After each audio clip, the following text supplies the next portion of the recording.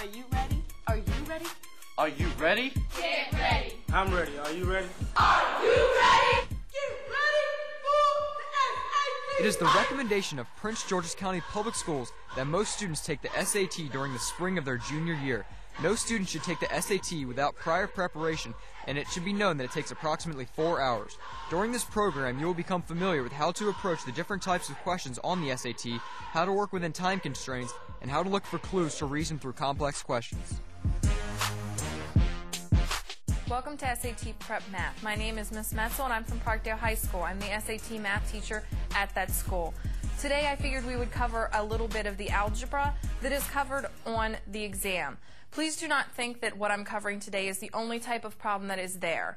But I would like to say that some of the algebra, or the broad spectrum of the algebra portions, are solving equations and inequalities, percent style problems that include simple what percent is X of 45, and others that may include percent of change, and then the rest are functions, just what you learned in Algebra 1 and Algebra 2.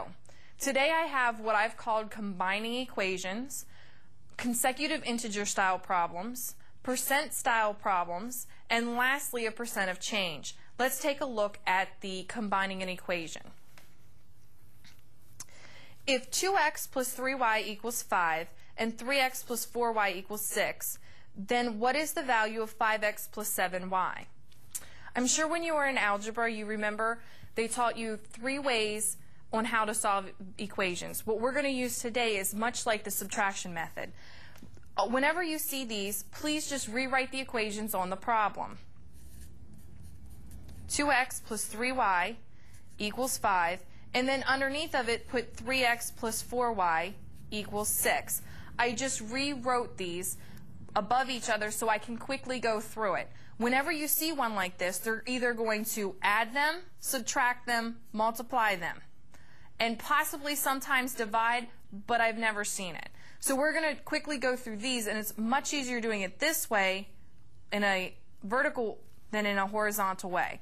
So quickly, 2 minus 3, or 2 so we're quickly going to go through it in a vertical versus a horizontal way.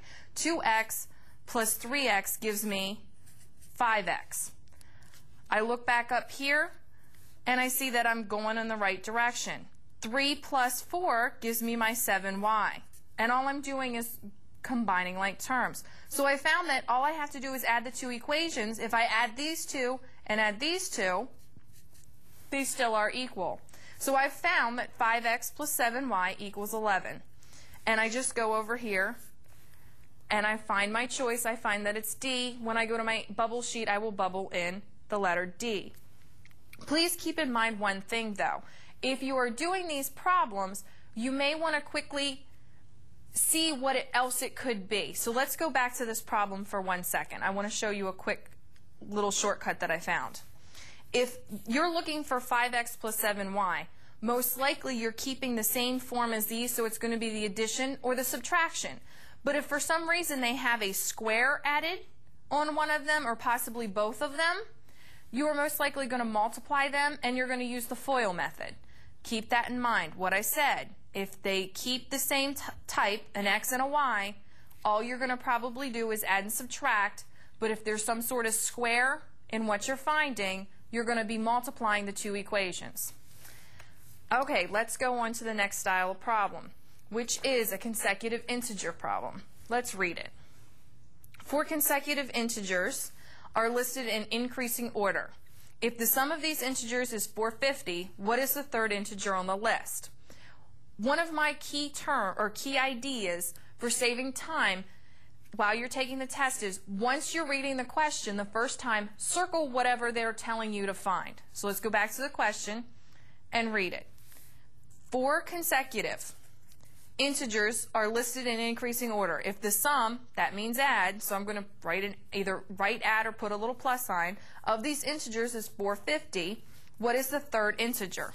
That's what I'm trying to find. Now, when you're doing these problems, you have to know what consecutive integers means. First off, let's use consecutive. Consecutive means one right after the other. Integer, you do not want decimals, you do not want fractions, or radicals, anything like that. You're looking for plain old whole numbers, positive, negative, or zero. So I'm going to do it by coming up with a simple equation. The first one, and I like x, is going to be x. Well, if they're consecutive, the next one is going to be x plus 1. The first integer, you add 1. The third one, you're going to take the first integer and add 2. And your last one is x plus 3. Now, it said in the problem that the sum of these integers, so I'm going to add them all up and set it equal to 450. So x plus 1 plus x plus 2 plus x plus 3 equals 450. And I'm quickly going to combine like terms. 1, 2, 3, 4x. 1 plus 2 is 3, plus 3 is 6, equals 450. Quickly, I can solve this without my calculator. But remember, if you are not very good or not very strong or not sure of yourself, feel free to use the calculator that you have. Just do not make it your crutch because it will waste time while you're taking your test. Let's go back and finish solving the problem. I'm going to see here, and I'm going to see that they're adding, so I'm going to subtract. 450 minus 6 is 444. I'm left with my 4x. Divide each side by 4.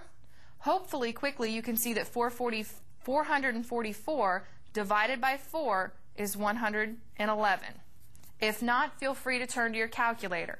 Now, this problem is a grid-in. Remember, there are two types of problems on the SAT.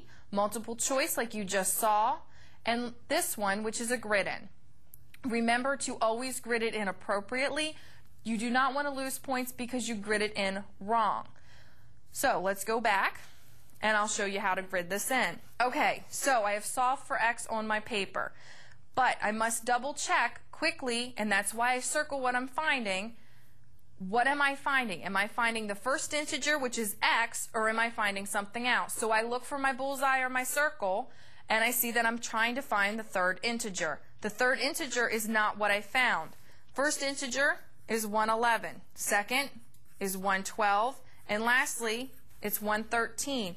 Now be careful because sometimes they may trick you and say that they're in decreasing order. That would change what or how you set up your list. In this instance, it said increasing, so I'm safe.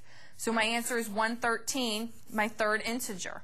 So I'm going to go over here to the grid-in, and remember to bubble it in correctly so you do not lose any points.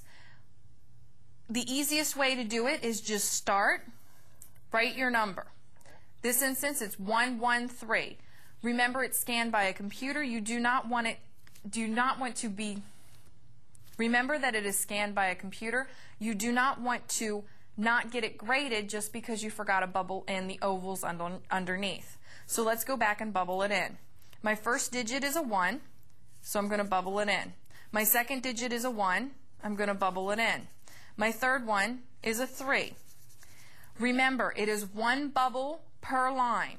If you put the 3 under here, the computer will not be able to scan it and it will be marked incorrect. One digit per line or column, and let's go to the next problem. The next problem is a percent problem. I know that they seem hard and kind of difficult because percents lead straight into fractions. They're not as hard as you think. So let's go ahead and work on the problem. The original marked price of a VCR was for $600. The VCR has been on sale with successive discounts of 25% and 10%. What is the present price of the VCR? I'm going to circle the present price of the VCR. Just so I know what I'm looking for is a double check at the end. Now, it says the original marked price was $600. That's where I'm going to start. Now, I have to know what successive discounts means. Successive means one right after the other. Successive means one right after the other. It does not mean you sum 25 and 10. You're going to take a 25% discount, and then you're going to take a 10% discount. Now, the easiest way to get a good score on the SAT is to find shortcuts. These types of problems are a great place to find that shortcut. You can knock out a few extra steps that you might put in if you don't know percent. So let's go back to the problem and I'll show you what I mean.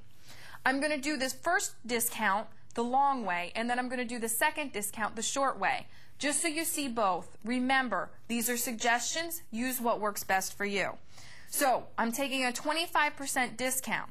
That means I'm going to have to find 25% of 600. So 600 times 0.25 will give me my discount. The reason I am not multiplying it by 25 is percent means per 100. So you take the 25, you divide it by 100, and you get this decimal. Now, if you cannot do this in your head, which I will be honest, I cannot, so I'm going to turn to my calculator and quickly calculate this out. So you turn it on, and you just punch in 600 times 0.25. Close your parentheses. And I find that it's 150. So I'm going to go to my paper, and I'm going to write down my 150.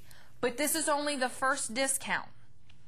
So I have to literally take this portion off of that. Discount means you're going to subtract it. So 600 minus 150 is $450. I still have to, now this is the long way of doing it. I find the discount, I subtract it off. Let's do the 10%, the short way that I told you. 10% off is the same as 90% of the original price. So just like I multiplied here, I'm going to take the 450, the new price I just came up with, and I'm going to multiply it by the 90% that it's going to be. It's the same as taking off that discount, it's just a little shorter. And then I'm going to turn to my calculator and calculate this out. So I'm going to punch in the 450, and this time I'm going to use the multiplication, 0.9. And I find that it's $405. So I go over here, and it's going for $405. I've got to find that on my bubbles. So I look, 405. And I would go to my answer sheet and I would bubble it in. One thing I want to make note on is if you look at the answer choice E again, let's read it together, is that it says it cannot be determined from the given information. Now, in my experience, if you're given a math problem with the it cannot be determined from this information, most times they're trying to trick you to say, oh, it's an oddball. I was told an oddball I should always choose. If you are not certain, and I'm talking 100%, ignore the answer and skip the problem if you can't come up with a numerical answer. We don't want you to lose that quarter of a point because you fell for the pick the oddball. Now, let's go to our last problem, which is another percent problem, but it's slightly different. Diana went on a diet. If her old weight was 120 pounds and her new weight is 110 pounds, what is the percent decrease? Here's the magic word, percent decrease. That's going to tell me that I don't need to know if it's positive or negative. They've already told me that it's going down. I just need to ask myself, what's the percent of change? There's a formula that you were given in class. I'm going to write it down for you. Percent of change is the original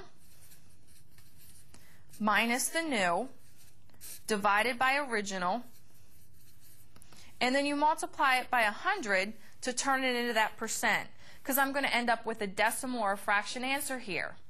Now, I can be honest, when I was your age, I always hated remembering the formal definition, so I always say old minus new over old.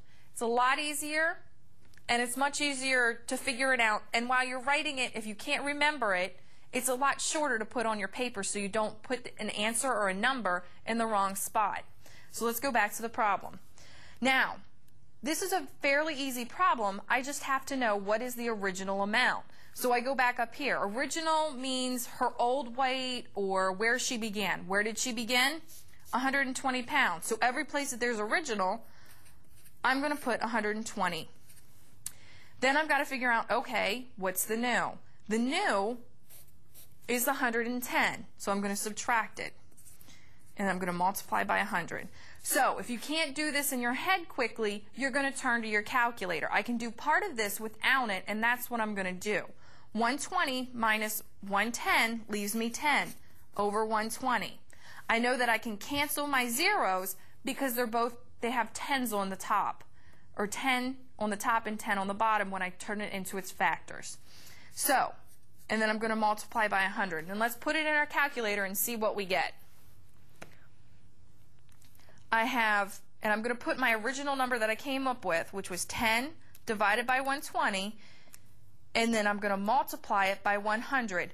Notice that I stuck the 10 divided by 120 in the parentheses so that my order of operations is preserved in the calculator. And I press enter, and I find that it's 8.3333 repeating percent. So I'm going to write that on my paper. 8.3 repeating percent. Now, I don't see exactly that number on this paper, so I can come up with the answer two ways. I know that B through E, none of them are 8, so it must be A. But suppose I've got like 8.5 and 8 1/3 as a choice. I need to know what my obvious fractions are in a decimal form. You should be able to recognize off the top of your head that 3 repeating is actually 8 1/3. So I know my answer is A, which means I would go to my bubble sheet and bubble in the answer A. So I hope learning a little bit about fractions and percent has helped you prepare for the SAT math section. I wish you luck, and try to check out your local library or teachers if you need some more help for the SAT.